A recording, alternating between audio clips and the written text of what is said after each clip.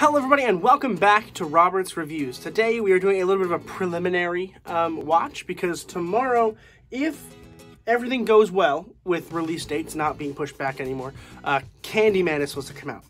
Now Candyman, from what I understand for tomorrow's movie, is a sequel, sort of. It's a soft reboot from the first one, but does not include the other Candyman sequels from this original. So I'm only watching the first one, and then I'm going to watch the new one tomorrow, which are both called Candyman, because it's a soft reboot. So they're acknowledging that the first one existed, and is canon to this universe, but the other ones are supposedly not. So that is how I am judging tomorrow's movie, based on this movie. It's complicated, it's lots of complicated, but today we're going to be talking about Candyman.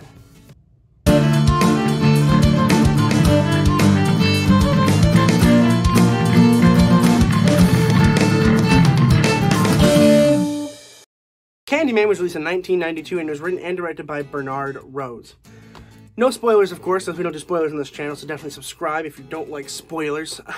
But this movie essentially is about this thing called the Candyman, which is an old folklore where this guy comes and kills people if you say his name 5 times in a mirror. Just based on the trailer for the next one, for the 2021 version, it seems like it's going to have more than that for its backstory, but in this movie, it is only that. There's nothing about, like, Halloween candy or anything like that. It's just that. And there's bees everywhere. Like, he is a hive of bees, but it doesn't really show that very well until the end of the film, which I found kind of interesting, but it looks like this next film is going to be a lot cooler in terms of it being a hive of bees. I'm very excited to see how that works out. A little bit of backstory for me. I have seen this movie once before, but I was not at all really paying attention during it because it was like 5 years ago, and I didn't care. I just put it on the background, which brings me to the point of this movie is not good if you just put it on the background. It is not fun. It is not good. I didn't like it. I was not looking forward to watching it again for the channel, but then I actually kind of got hooked into it, and it's a pretty good movie. It has a lot of deeper like themes and deeper meanings than I had originally thought it was going to have.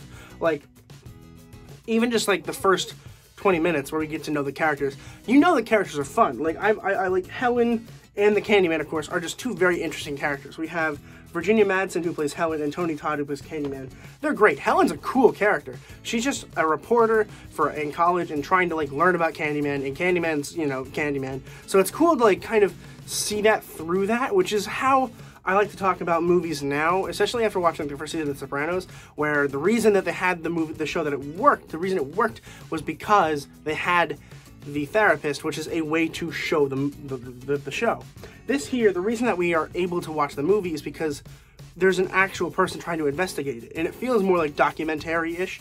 It's pretty cool. I actually kind of like the way that they filmed and the way that they decided to go about it, because there's a few ways they could have made a Candyman movie, and this is definitely one of them, and it works quite well. I'm actually very impressed with how they were able to do that without going too overboard and making it seem kind of cheesy. So, like, good for you on that. The characters are cool. The story is fine. I do think it does drag a lot, particularly after the first, like, 20 minutes. It gets really long until we actually get to see Candyman, and we actually get into some of the heavier parts of the film. The end of the film is a little weird. I think that it was a little bit too open. Like, it's a closed ending. You know what happens. But, like, also, it just kind of feels lazy, maybe? Maybe lazy is the word. It just kind of ends. And, like, there was a cool twist, kind of, but, like, for the most part, it was like, eh. And the very ending, like the actual end, was very cool. So, like, I appreciate that, but it almost felt like we got 2 separate endings, and I didn't really think we needed 2 separate ones. I think we could have just ended there and then not had the little other thing that I can't talk about because of spoilers, but the ending's cool, but I don't know as if we needed to have all of it there, which is fine. It's not bad. It's just a little interesting, I think. But what makes this film is the characters, which is what you like to hear from a horror movie, or I guess it's more of a thriller film. But, like, Candyman's cool. Tony Todd as Candyman is absolutely horrifying, really cool. His voice is amazing, and I am interested to see what this next one brings to the table in terms of developing the character and all that stuff. The arcs for the characters are really cool. Candyman's arc is kind of like, could use a little bit more work. I think they are going to develop on that in the next movie. But overall, it's just kind of fine. It's like, it's a good movie. I would definitely consider watching it.